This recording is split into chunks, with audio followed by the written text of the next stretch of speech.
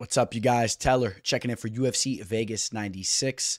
First and foremost, I do apologize for being a little late to the party. You guys know I like to have these videos up as soon as possible, as early as Sunday. Right after we're done with one card, I like to have these videos up and running. So I apologize getting this one out a little bit later. I guess the hangover from UFC 305 was real. If you guys caught me on the Fight Companion, I was going absolutely berserk. I think I scared a couple of you guys away, but you have to know I had a lot on the line for that DDP play, and I was enjoying myself. So hopefully you're not one of the ones that I scared away. Most likely you're not because you're here. I hope you guys cashed on the free official play that we posted here on the channel on Dricus du Plessis. That was not just your average free play, right, man? That was an underdog target. He was out there at even odds. He was a plus 130 a little bit before I posted that video. You guys know I was on him from the beginning. I hope you guys tailed me there, and you guys can expect to see those free official plays come out periodically, so make sure you're subscribed to the channel here. All right, guys, so I'm going to make this video sharp and concise for you guys. I'll let you know where I stand. We have a good amount of heavy favorites scattered throughout this card. It's a lower level UFC fight card. There's no question about that, but there's definitely spots to make some money. If you guys are interested in my official plays, reach out to me, and I'll give you further information there. Shoot me an email, DM me on Instagram or Twitter. Go follow me while you're over there. And last thing before we jump into the first fight, just note we are powered by BETUS. Sign up through the link in the description of this video, and you will get a 125% match on your first 3 deposits. Nobody's giving those kind of matches, okay? As far as the sports books go, nobody is giving those types of deposit matches. So note that. Let me know if you sign up so I can give you an additional gift as well. All right, guys, I'm not going to hold this up anymore. Let's jump right into the first fight. The teller. What a fight to kick the card off. In the women's flyweight division, we have the biggest favorite of the card in Cong, Wang. She's taking on Victoria Leonardo. If you're not familiar with Cong, Wang just had a victory on the road to UFC, but she's most notable for her victory over Valentina Shevchenko over in the kickboxing world. Okay, so a very smooth striker. There's no question about that. Been watching some of her MMA fights. She translates that kickboxing background that she has right into the cage. She's very comfortable there. Actually, has a couple submission victories as well. I do think that she has some promise. I think that she potentially could make some noise in the UFC. I still need to see more from her, though. She only has 5 professional fights, 5-0, fighting lower level opponents, to say the least. The only recognizable name that you're really going to see there is Yanin Wu. If you guys remember Yanin Wu, or Wu Yanin, she fought in the UFC. She ended her UFC career going like 0-4 and pulled off like one little tricky submission in the octagon, but just not a high-level opponent. Even though she's fought in the UFC, not a high-level opponent. She comes off a submission victory over Paula Luna, the Peruvian fighter there. We talked about some of the different elements that she's showing, showing that she's working on her grappling. That was that last fight on the road to UFC. So, listen, she's a huge favorite. Like I said, we're going to get to the line here in a second. I think that this is a step up in competition to an extent. I mean, this is Victoria Leonardo. I'm not high on her at all. I mean, she is a meat and potato meal that was frozen, packaged up, and put in the refrigerator at your local Walmart. Okay, that's the type of meal that she's putting on the plate, on the platter for you. Okay, on the other hand, Cong Wang is a spicy tuna roll, but you don't know how long that meat's been sitting out. You know what I mean? It could potentially spoil you. I mean, at least for where the line's at, if you guys know what I'm saying. I don't think it's worth chalking up a minus 1,100 on a women's flyweight bout. Victoria Leonardo, like I said, that I like to use that reference, that meat and potato reference. She's very basic. Okay, she's kind of evenly well-rounded as a fighter, but very low level in all aspects. I think that Cong Wang's probably going to tee off on her, and we're going to see something similar to what we've seen in some of Leonardo's major defeats before, where she's been knocked out against high-level fighters like Natalia Silva and Manfrot and Melissa Gatto. And Gatto's not even on the same level as Natalia Silva and a Manfrot, but still a good fighter. And when Leonardo gets matched up against high-level fighters, she tends to fold. And she can go out there and defeat a girl like Chelsea Hackett on DWCS, or go out there and defeat a Mandy Bone, but those are very low-level fighters. And when you kind of understand that she's losing to very high-level fighters, and then she's defeating very low-level fighters, you kind of can't completely put your finger on Victoria Leonardo. So it's not worth coughing up the odds, guys. Okay, let me just cut to the chase here. Minus 1100, it's crazy. That's one of the highest favorites that we've seen in a while. It's a similar line to what we just saw from Tom Nolan against Reyes. Wasn't that interesting? And for all of you guys, now you see why I'm telling you not to target those kind of lines. You may say, for some of you newer bettors, you may say, oh, but why? I cashed. I cashed on Tom Nolan. You know, you play it over the long haul, you're going to lose in those types of plays. Those upsets periodically will happen. And that Tom Nolan fight played out a lot closer than a lot of you guys thought that it was. And look at the ticket you were holding in your hand to win just a couple pennies there. So I'm staying away from this. Another women's bout here. We're bumping up a weight class to the bantamweight division. Josiane Nunes taking on Jacqueline Cavalcanti. Jacqueline Cavalcanti looked pretty damn good in her UFC debut. She got that victory over Zara Farin, which is not a high-level opponent, but I just like the way that Jacqueline looked out there. I think that she really showed that she's a high-caliber striker, and she's figuring out the whole game. And I think that she has a lot of promise, especially when you take into consideration she's just 26 years old, has some experience fighting over in the PFL before she worked her way into the UFC. I think this is a girl that you got to keep an eye on here. While on the other hand, Josiane Nunes is a girl that I've backed before, and in fact, I backed her in her last fight against Chelsea Chandler, and that bit me. That was a fight that she should have been able to take, and she showed once again that her size can play a factor in her fights. She's very undersized, even though she has some good pop in her hands, and she's an above-average striker. She's undersized against all these girls. She has low-level grappling, and I think that we're actually starting to see who she is as a fighter over time. You know, I was a little bit more high on her, especially compared to where I'm at with her right now, okay? Because I'm disappointed in her, and maybe I'm a little biased for my pick here, just remembering and rewatching a little bit of tape of that Chandler fight and how annoying it was, how that fight played out. She's 3-1 in the UFC, but all 4 of her fights essentially fighting lower level fighters, okay? I mean, I don't want to go into my girl Chandler. You guys know I like my girl Chandler there, but all 4 of the fighters that she's faced off against, Ramona Pasquale, Bea Malecki. I mean, these are just low-level fighters, and I think that Cavalcanti is definitely going to prove to be a fighter that reached way higher heights than any of those fighters that we just mentioned. I like Jacqueline Cavalcanti here. You take a look at the line movement here. We're on BetUS. This is a line that opened up at minus 170. At one point in time, it did, interestingly enough, touch 160. It kind of went the other way, but now it's completely down the opposite direction. She's a minus 200. She's a 2-1 favorite. I think that Cavalcanti will get the better of the striking exchanges. She'll use her length to her advantage. And even as things get ugly and they're in the clinch or whatnot, I think Cavalcanti will prove just to be the better fighter. And if we see this fight go down to the mat, I expect Cavalcanti to be the fighter that's getting the better even there.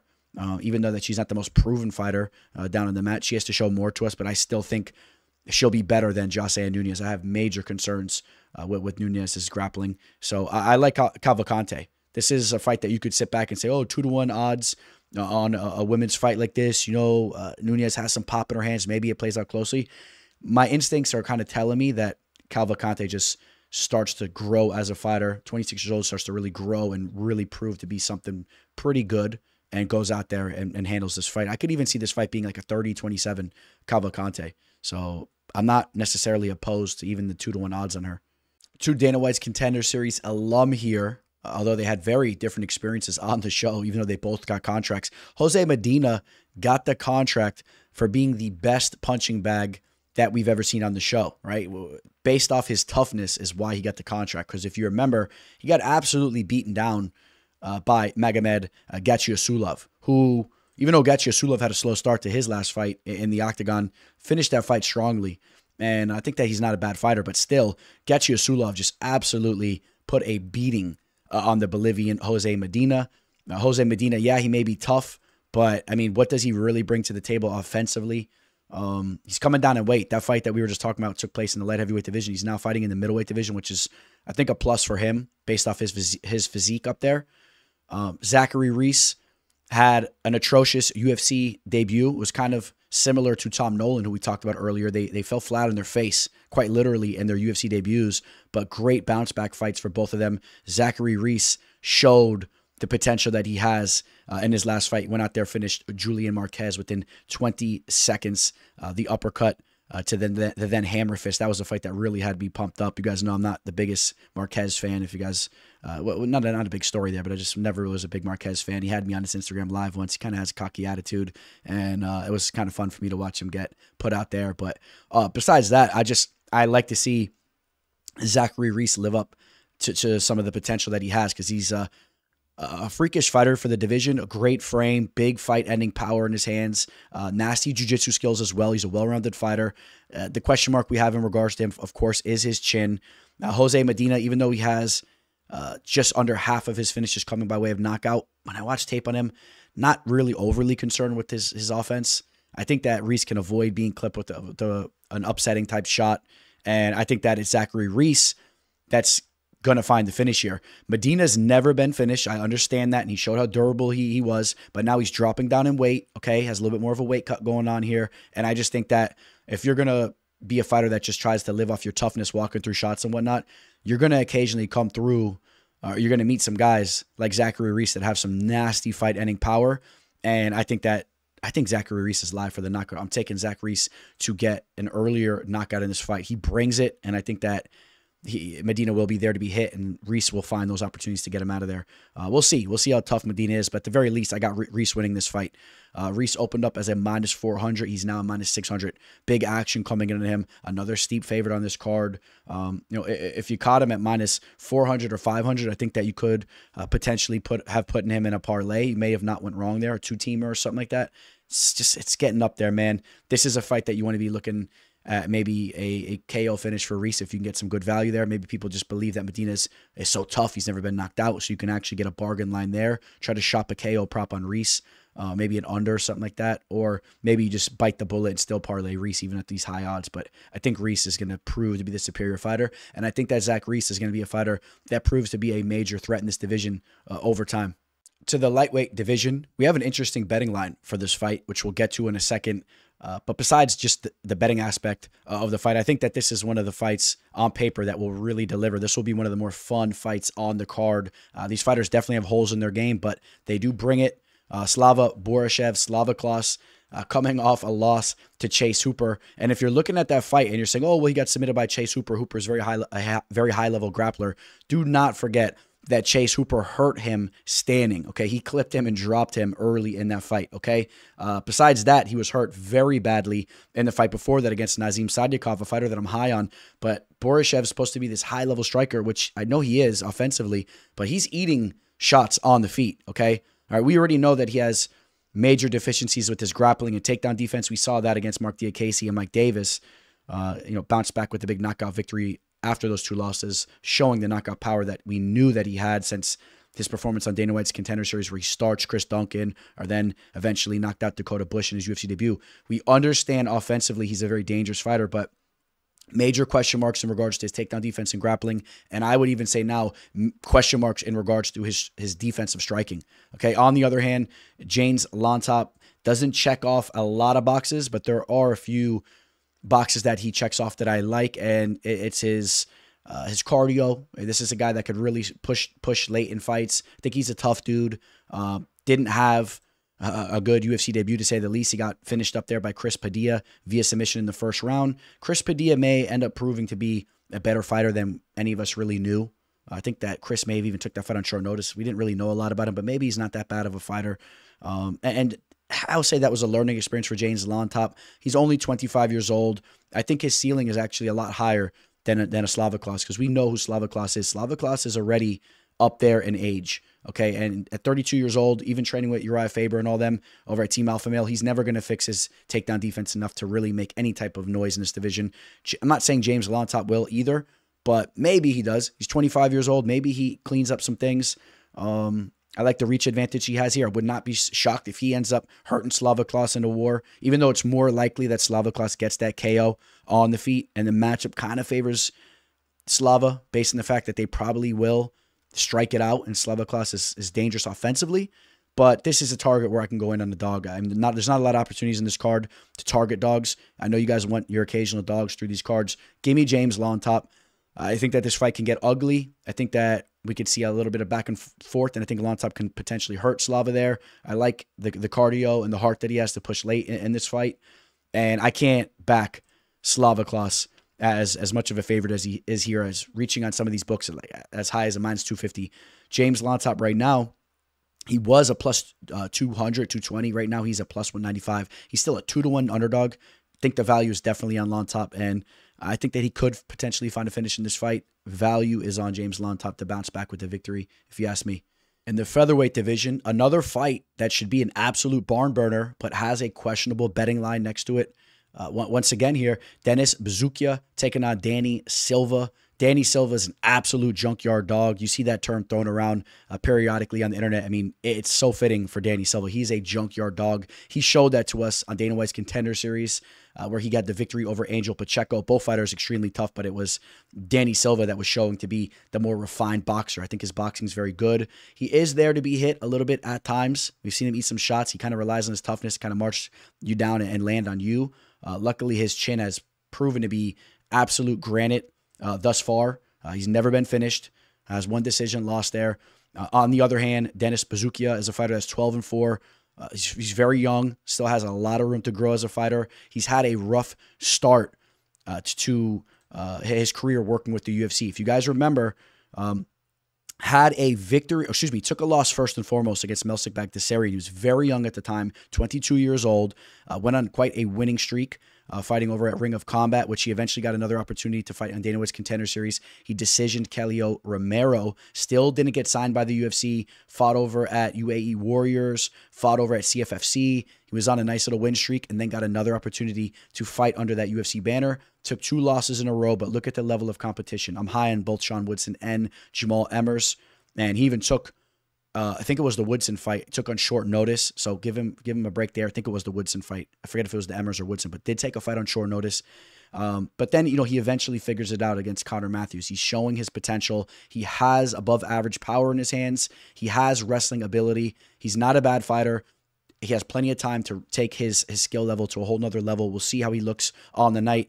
All in all, I do like Danny Silva. I'm not turning my back on Danny Silva. He just cashed in for an official play of mine. I think he's a dog. I like who he surrounds himself with Cub Swanson and all those dogs over there.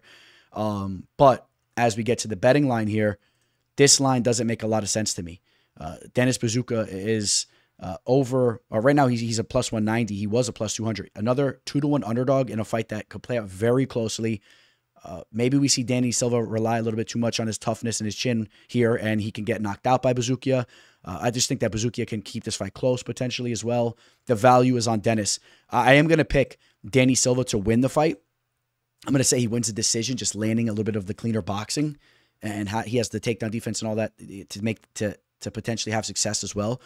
But I want to be very clear. I would not cough up anywhere from 2.5 to 1 type of odds on him there. He was a -265. That's blasphemy. It's coming down a little bit, -230. If anything, maybe if Silva dropped all the way down to like a -170, that's where I'd be targeting him. I literally have him targeted as I have him capped at right around a -175. So the line is off, but I'll tip my hat to Danny Silva, man. He's came through for me before. I'll say he wins the fight and what should be a war. In the middleweight division, we have Edmen Shahbazyan taking on Gerald Meerschaert.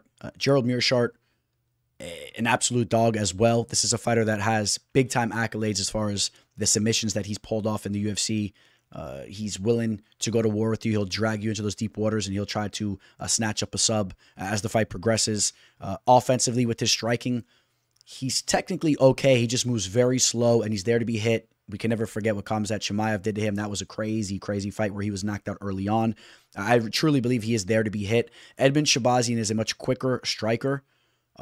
He's a very well-rounded fighter as well. I think that Edmen Shahbazyan has the jiu-jitsu to avoid being subbed by Gerald Meerschaert. He's never been submitted in his career thus far. He's a fighter that grew up participating in a lot of the Brazilian jiu-jitsu scenes over there in California. Everybody was raving about what he was doing over there. And I really do believe that he can avoid being subbed by Gerald Meerschaert. I think he gets the better of the striking here. Like I said, he's a quicker fighter.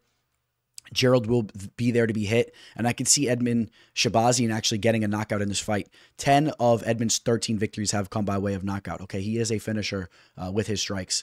And he's only 26 years old. All right, that's pretty crazy if you think about that. Just 26 years old. He had a very early start to his UFC career. And although he was on quite a losing streak and all that. Look at the level of competition, man. This kid was thrown to the wolves from a very young age, right? So after getting signed after his Dana White's Contender Series fight, he fought Darren Stewart, who was a tough dude back in the day. Charles Byrd, okay, not that those are the biggest names, but then take a look. Well, we'll pass up Jack Marshman as well. Then we bump up a more primed Brad Tavares, which he got the knockout there in the first round. That was before anybody was knocking Brad Tavares out. That was a much better version of Tavares. This is where the losing streak starts to kind of happen. Lost to a Derek Brunson, a blonde-haired Derek Brunson, a Jack Hermanson. Come on, man. You guys know Hermanson's a problem. Nasruddin Amavov, who's looking to make a run at the title right now. If he could defeat Brendan Allen, he's not that far away. He bounced back with a knockout victory over Dolce, and then he loses to Anthony Hernandez. Anthony Hernandez, one of the sleepers of this division. So very high-level losses. And then he goes out there and knocks out AJ Dobson in the first round, showing that he can go out there, like I said, and knock you out. Gerald Meerschaert will be there to be hit. And I think Edmen Shahbazyan gets him out of there. I think he finishes him. He'll get a TKO in this fight. Edmen opened up as a minus 260, came down to a minus 330, is now minus 280. Another heavy favorite. I'm not too interested in the dog value on Gerald Meerschaert. I'm just not. I just think that he's getting up there in age. He's a lethargic type of fighter. And Edmen Shahbazyan isn't Brian Barberena. Okay, I know Gerald comes off that Brian Barberena win. This isn't a Brian Barberena type matchup. Okay, Edmen Shahbazyan has the jiu-jitsu to avoid that type of fight, or to avoid being subbed, and he should get the better of Meerschaert. TKO for Shahbazyan. On a card filled with heavy favorites, this is the second biggest favorite on the night, and Michael Morales, just 25 years old, one of the true young, promising prospects making noise in the octagon. He's taken on one of the proven veterans of the game, Neil Magny, who's currently ranked number 12 in the division. Neil Magny still making noise, man, up there in age, but just had a massive upset over Mike Malott. Finished him in the third round with 15 seconds left in a fight he was en route to losing. You take a look at his losses, high-level losses. Lost to Ian Gary, as of recently, Gilbert Burns, Shavkat Rakhmonov. And in between that, getting victories over high-level fighters still, like Jeff Neal, Max Griffin, Daniel Rodriguez, and Phil Rowe. We talked about the Mike Malott fight. I mean, he definitely has still more to offer the fight game, even at 37 years old. Kind of reminds me of a fighter that we'll be talking about in a little bit, in Angela Hill. Just a fighter that's still having a lot of success up in age, a well-rounded fighter, a crafty fighter. Let's cut to the chase here, though. I'm very high on Michael Morales. This is a fighter that has real wrestling to back up his striking skills. He's very well-rounded. He's a nasty striker. He's going to be better everywhere this fight goes. The only avenue for victory, in my opinion, for Neil Magny is to do something similar to what he did in his last fight. Make it kind of an ugly fight and out-cardio Morales somehow in the third round and put him in a vulnerable position. I don't see that being the case. I think Michael Morales goes to 17-0, which at just 25 years old in this division, I think he's kind of going under the radar. There's been a couple other fighters we've been talking about as of recently that are looking to make some noise up towards the top 10 and running towards a title. Michael Morales is going to really start to be spoken about after this victory over Neil Magny, especially if he goes out there and gets a knockout, which I do think he can find a finish in this fight. And I'll say Morales gets the finish. I'm going to hope that he steps it up a little bit more offensively and with a little bit more with his aggression, because he has fight-ending ability, he has big-time boxing skills, comes off 2 decision victories, but before that, knocked out Trevin Giles and Adam Fouguet, and he's had a good amount of knockouts and finishes in general throughout his career. Just 4 decisions out of 16 victories, okay? So, I mean, the vast majority of his fights have been won via finish. I know Neil Magny's a step up compared to a lot of those fighters, but I'm going to say the 25-year-old continues to show growth, and I'm going to say he hurts Magny, an older Magny. So Michael Morales to get a second-round knockout. I'm going to say he catches Magny. Take a look at the line here. Opened up as a minus 600 on BetUS. He's now a minus 850. What do you guys want me to tell you here? What are you going to do with this line, man? If at minus 600, could have thrown it in a 2-teamer potentially if you had to have action on this fight, but it's one of those fights, man. You kind of got to just sit back and just kind of enjoy it, see how it plays out, in my opinion. So we had the tough finale here in the middleweight division. Ryan Loder taking on Robert Valentin. Both these fighters a little bit up there in age for them making their debuts to the UFC, working their way off the show, specifically with Ryan Loder, 33 years old. Not the most exciting fighter to watch, but does have a wrestling base and can give fighters problems with his wrestling. He's never been finished as well. Shows to be pretty tough. Robert Valentin, more of a fight finisher. has his fair share of submissions and a couple knockouts there. In fact, he's finished 9 of his 10 victories. He's really been a fight finisher.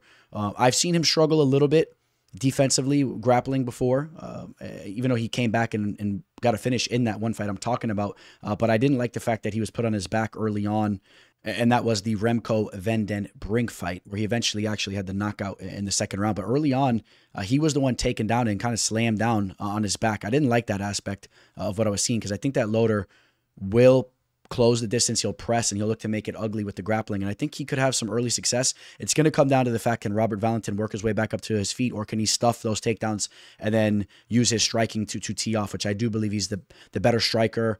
I think that Robert Valentin has a higher ceiling. If things were to work out for either fighter, Robert Valentin could be a fighter that makes a little bit more noise, a little bit more of an exciting fighter. He has that type of potential. Ryan Loder, I mean, if he wins this fight, gets the contract, I'm not that excited to see him fight to fight. So I don't know where we go with that. But I'll give you a little bit of a curveball, though. I am going to take Ryan Loder to win this fight. I'm going to say that this fight ends up playing out very ugly, and I'm going to say the wrestling of Loder helps him prevail here and win the Ultimate Fighter here. And I'll take Ryan Loder. He's a plus 130 currently. So I do believe that the value is on him, to say the least, but I'm not extremely confident in the pick. But if you're looking at it from a betting aspect, you're getting plus odds there. Ryan Loder is not a small fighter for the division, and he's pretty tough. It's never been finished. I'm going to say that he has success with the wrestling, gets the job done there. But yeah, I'll be honest, man, I hate to say it like this. I hate to be that guy, because I used to hate when people would say that, man, but the Ultimate Fighter really lost a lot of the it factor it once had. And now, Dana White's Contender Series just completely swallowed that show whole. And I can't believe I'm saying I'm not like overly excited with the tough finale matchup there. And it is what it is, man. I got to be honest with you guys. Michael Vick here at BetUS.com. Get it all. Huge bonuses, great odds, a race book, live in-game betting, and a casino. BetUS, my online sports book and casino. In the women's strawweight division, Angela Hill, 39 years old, not too far away from 40, still going out there having success fight to fight, still being very active. It's crazy. It's crazy, man. She's 17-13. It's just so funny because we're always talking about her, and we're just constantly seeing, her record change. I just remember always looking at it. It was always buzzing around 500. She had a very early start to her UFC career, right? She jumped right into the big pond, or the big ocean. She never really had a lot of experience in the regional scene. She was cut by the UFC for a little bit of time, but fought in Invicta, which Invicta, the cream of the crop as far as outside of the UFC for women's MMA. And I think she even grabbed the title over there and was winning fights. But a fighter that was always like a 500 fighter. And now look at her. She's 17-13. She's on the other side percentage-wise, and all fighting the best women fighters in the world. Okay, so you got to tip your hat to her there. You take a look at the resume. She's coming off wins over Denise Gomes and Luana Pinheiro. Those are two younger fighters that are trying to make a name for themselves, similar to Ricci, and Hill's shutting that down. The Mackenzie Dern fight, that was a questionable performance by her. I was kind of interested for the way that fight played out. But victories over Emily Ducote, that was a great one for her. Lupi Garinez. And then you take a look at the losses, all against high-level opponents.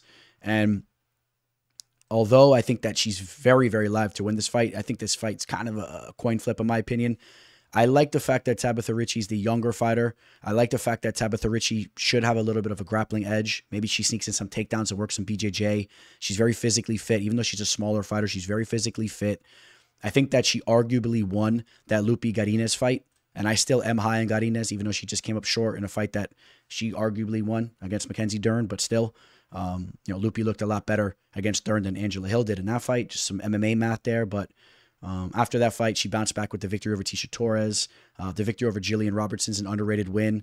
I like the youth that Ricci has, and I think that eventually Hill has to hit a hill at the age that she's at. So give me Tabatha Ricci to win a decision here. I think that she secures a couple takedowns that may be the difference in the fight. Pick 'em odds. I don't give you a pick with a lot of confidence, but I like being on the Ricci side. I'm going to say Angela Hill can't keep going out there and just doing what she's doing as she creeps into her 40s. I'm sorry. And that takes us to the main event. Jared Cannonier jumping right back into the cage. Another older fighter. We talked about quite a few older fighters, right? Magny, Hill. Cannonier is 40 years old, and he was just in the cage recently against Nasruddin Imavov. That was a great fight for us. We cashed in on Imavov. Excuse me, I like to call him Imavov, but Nasruddin Imavov. We capitalized there. It was a nice official play that we cashed on a very even line in a main event spot. I love those kind of fights to target. And Cannonier slowed down in that fight, okay? I mean, there's no question about it. He slowed down and was eventually finished there in the 4th round. People were arguing about the stoppage. I understand a little bit, but Imavov was winning that fight. He was taking that fight over. He was going to win that fight.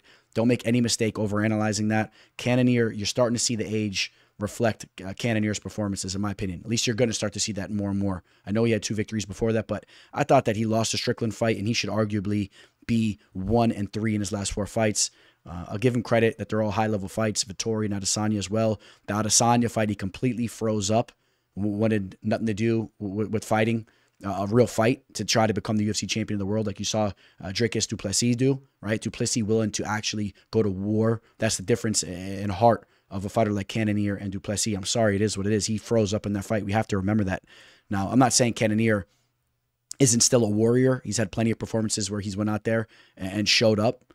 But I think that he's starting to really tail off as far as his career is going. And on the other hand, you have Caio Borralho, who's 30 years old.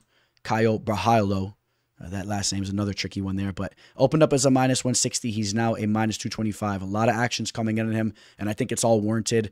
Not only does he have a major grappling advantage, I think that his striking, even though he doesn't have a lot of success and show us a lot there, you see how light he is with that karate-type stance, and he's not easy to be hit. And I think that he just outvolumes Cannonier or just moves out of harm's way from the big knockout shot and will win this fight. I think he'll win this fight. And the main thing will be the cardio, go into the later rounds. I think he will have success getting this fight down to the mat.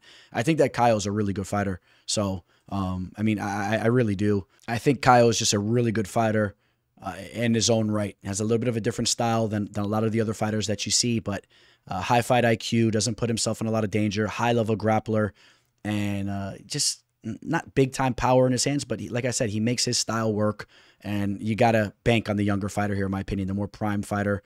He's coming off some impressive victories. Just went out there, defeated Paul Craig, got the finish there in the 2nd round, looked very good in that fight. Before that, finished, decisioned Magomedov, and then also submitted Oleksiejczak. But he's been looking good in there, and I don't think that an old 40-year-old Cannonier is going to stop the momentum that Caio's been bringing into the cage. So that's how I see the fight playing out. I think that Caio can even... I'm going to say Caio wins the decision. I'm going to say this fight actually goes the long haul, but Caio is just up, round and round, and he's now -225, 230. That line's got up there, but it is what it is. You want it to be on that line earlier, but Caio is the way that you would go still. I don't see a lot of value on Cannonier. I don't think he wins the fight. All right, guys, that's going to wrap this card up. As you guys notice, if you're a frequent watcher of my show, I really was just banging these predictions out. It was a lot quicker than I normally am. Let me know what you guys think about that. I mean, I definitely want to go more in depth in the future, but this is a video that I wanted to get up. I'm running a little late with it, but let me know if you like these quicker type picks. Maybe I'll do a little bit of a mixture. Maybe I'll try not to dive as much into each fight as I normally do. I know sometimes I'm talking 6-7 minutes about some of those fights. Let me know how long you guys would like. If you can, comment below. Let me know how long you would like the time frame for each fight to be. Do you like it more around like the 3 to 4 minute? Do you like it real quick, 2 minutes? I'm just curious if you can give me some feedback there. Please like this video. Let me know you guys like what's coming at you guys. Hope you guys cash in that free play on DDP that I posted here on the channel. And what else can we say? That's it, man. I'm not going to give you any deep parting words. Signing out. Teller. The teller. The teller. The teller.